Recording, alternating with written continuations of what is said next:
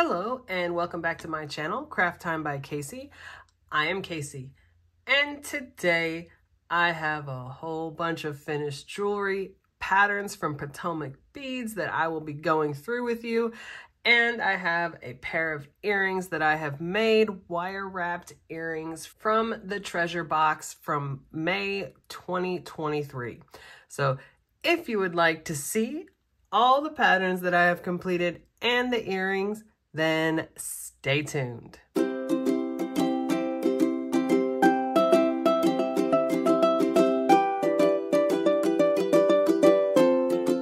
All right, so I'm going to start with the pair of wire wrapped earrings that I made.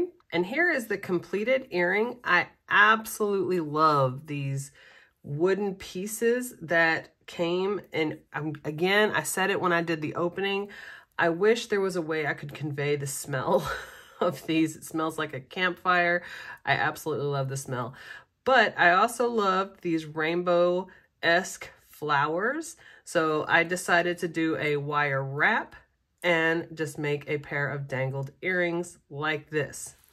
So here we go. I am using 20 gauge wire right here. Before I cut the actual pieces that I will be using, I do want to show that I am using a specific set of wire cutters as opposed to my regular jewelry cutters, because if you cut wire with your regular cutters, it will damage them and the cut it will stop working properly. So you definitely want to have a set of kind of industrial type cutters so that these don't get messed up. So I am just going to very quickly cut a little half circle here, just like that.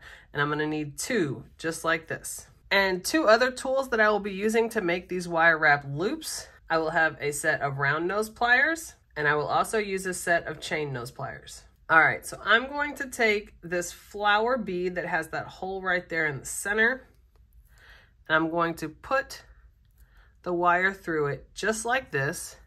And then I'm going to bend it up.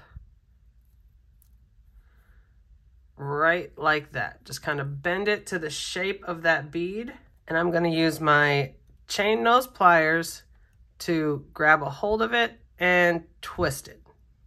Just like that. And now I'm going to use the very tip of my round nose pliers and bend them both strands at almost a 90-degree angle. And then I want the loop to be decently big. I'm gonna go in there high up on my round nose pliers and fold it all the way back, just like that. And then I'm gonna change it to the lower one of the round nose pliers and then wrap it to where it's all the way back like that. And now I'm gonna use my fingers and just wrap it around. I'm going to use my chain nose pliers and straighten that loop so it's facing the way I want it to be, just like that. And I'm going to go in there with my wire cutters and get as close as I can and cut off the edges, just like that. And now I'm going to use my chain nose pliers to get in there and flatten that edge so that it doesn't have any sharp edges to it, the little nubs that are sticking out. Just like that. And now we're gonna do the exact same thing with the other wire going the opposite direction. So you're just making that exact same loop going the other way, just like you see here. And there you go. So now it's simply a matter of connecting it to the pieces. I have a 6mm jump ring. I'm going to connect it to the wood piece, and I want to make sure that bright shiny side is the side that's facing the front. And I connect that and close that loop, and then open the ear wire, make sure it's facing the right direction, connect it, and then close it back. And here is the wire wrapped pair of earrings with those beautiful butterfly wood pieces. All right, so here is the first pattern we will go through, the Sunray Fringe Pendant Necklace. And this was from April, So I'm showing April and May's boxes, and this was probably the easiest pattern to make. It was very simple to make these components here at the bottom, the fringe part of this, and very simple stacking necklace chain to go with it. And here you see the closure there with the lobster clasp. And I feel like as far as the picture is concerned, mine looks pretty close to it, if not exactly like it. So this one here was very, very simple to make. Some simple loops, not a lot of difficulty in this one. And of course, the directions in the pattern, super simple to follow. Pictures, very, very easy to follow. And I did not need the video version for this one. The pictures definitely summed it up pretty easily. So the next one that I completed was this Endless Beauty earrings.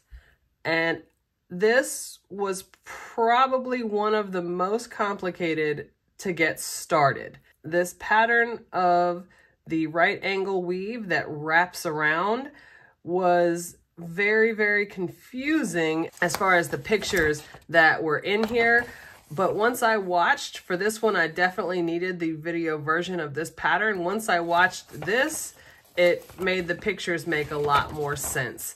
And I was able to finish it fairly simply once I got it started. And then, of course, made the second one. It was very simple once I had the pattern down.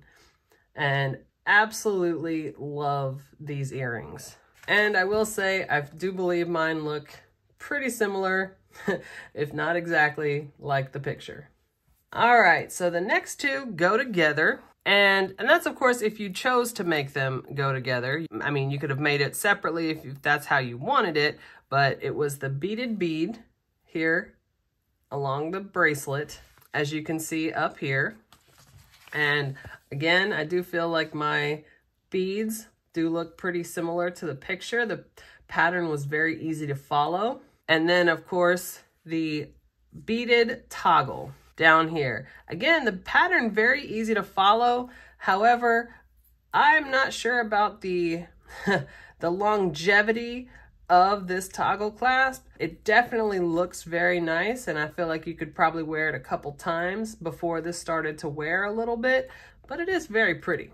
And I definitely did not need the video version for either one of these patterns. Patterns were very, very easy to follow.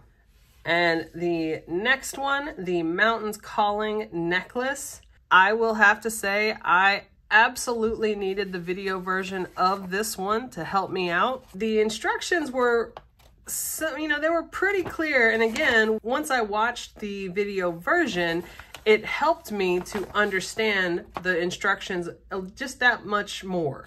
And that's why I love that they have the additional help if you're not completely sure with the pattern. So here is mine, and I do think it looks pretty similar to what the picture looks like.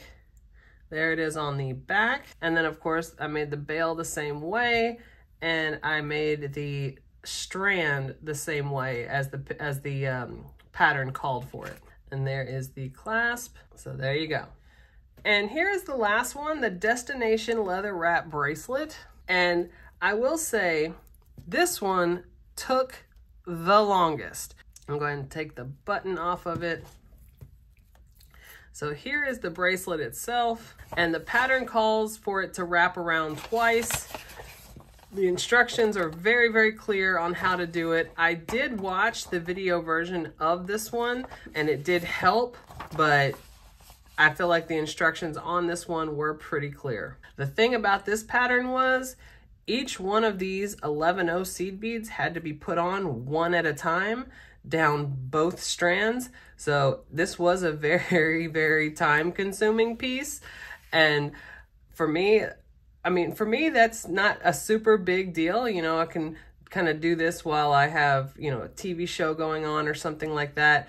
But it was very, very time consuming, especially since you're making it where it can wrap around twice, not even like the individual length of a bracelet.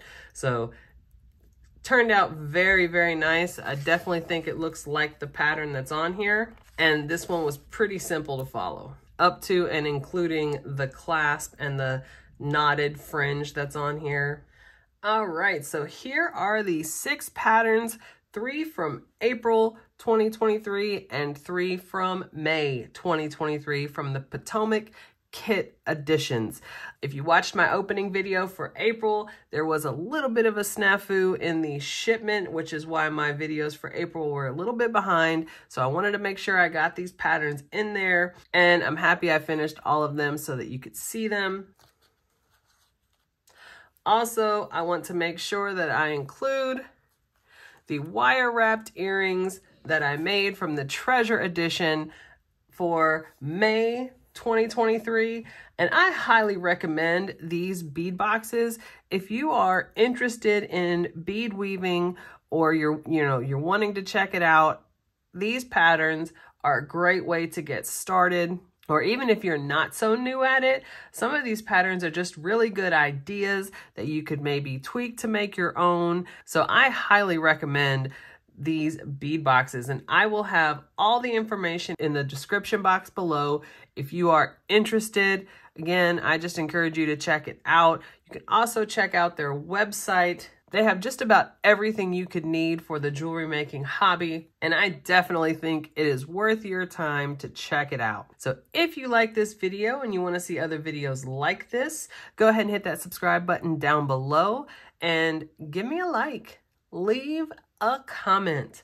I absolutely love reading my comments. You guys are so kind, and I definitely look forward to seeing you in the next one.